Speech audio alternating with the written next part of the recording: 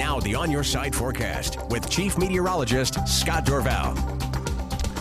Well, we had a big storm system over the weekend, some snow flying in the mountains. We'll show you the snow totals coming up in just a moment, but I want to talk about my 3-degree guarantee for the day tomorrow. Look at this temperature, 33. Much colder weather is moving into the area, so get ready for those overnight lows to really plunge. I want to show you, first of all, some of the webcam shots taken just a little while ago. This is Smith's Ferry, and there is snow melted a little bit, but there's some patchy snow on the roads with temperatures going below freezing to much lower elevations. Many roadways are going to be seeing more in the way of some snowy conditions. You'll see patchy snow here as well as you look towards this is Donner Pass, not Donner Pass, Little Donner, of course we call that, between Cascade and McCall. That's where we're going to have a little bit of a patchy icy spots as well. So Highway 55 and Highway 95, when you get to those higher elevations, some issues. This is up near north of McCall, heading over the pass to New Meadows. That is snow covered, and the road to Jackpot, before the sun went down, you can see a good coating of snow here. Be careful of the Magic Valley. There are still snow showers adding some slick spots to the roadways. And as far as totals over the weekend from the storm, when you start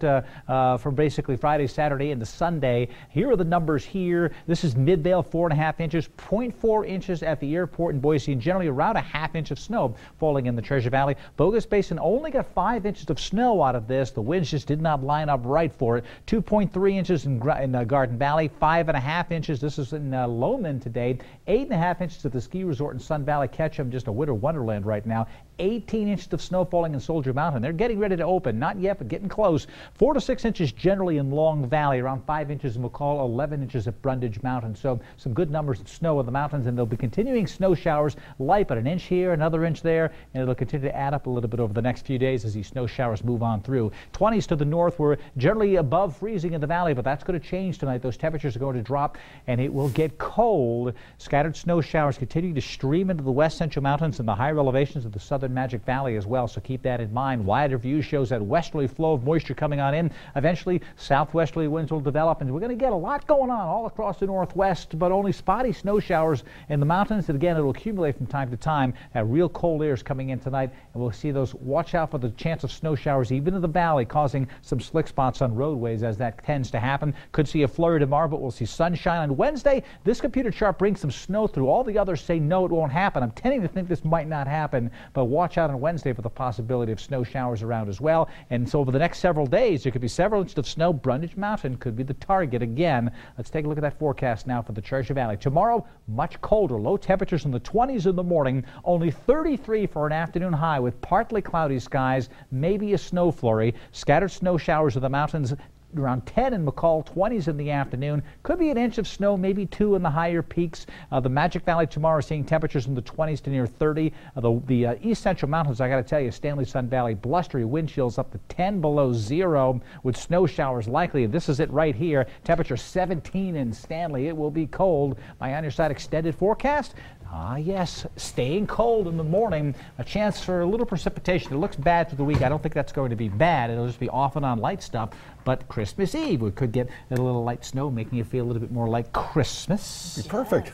Perfect timing. We need to make sure that every child in the Treasure Valley, though, has a present underneath their tree with toys for tots. Well, I think I can help out with that as well. Why don't you show us? Missing forecast means I missed the 3-degree guarantee, means we add money to the pot. And so this is the time of year I go shopping with the Marines to buy toys for the kids for Toys for Tots. So we're trying to help that final push. This is what we came up with today.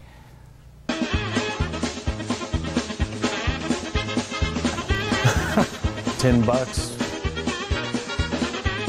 Action figures. Action figures.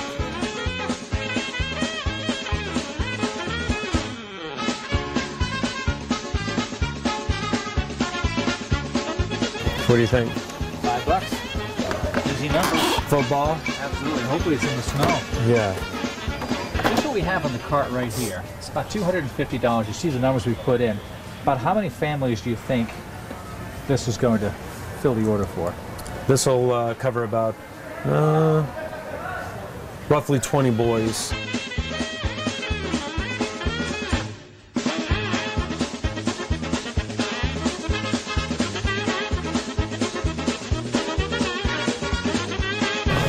$499.96. Ah.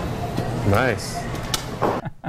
Very nicely Really? done. $500 to spend. and- $99.96. We were Impressive. right in there. First Sergeant Shea, I got to tell you, he knew exactly what to get. He said, last year I was in Afghanistan. This year I'm picking out lotions for the girls, the pink and purple. You know what? Both of which are equally important, especially for those girls who wouldn't otherwise have something. Absolutely. So I thanked him for his service, as I will all the Marines, and thank the Marines for this amazing job they've done for the Toys for Tots this year. It's been quite incredible. A couple days left to get all the toys in. You can still give any Walmart, any Treasure Valley Dairy Queen. That's right. We need your help. If you do it after that, bring it over to the fire station so they'll That's get a it good out this idea. year. Yeah. All right, Excellent. thanks, Scott. Coming up next.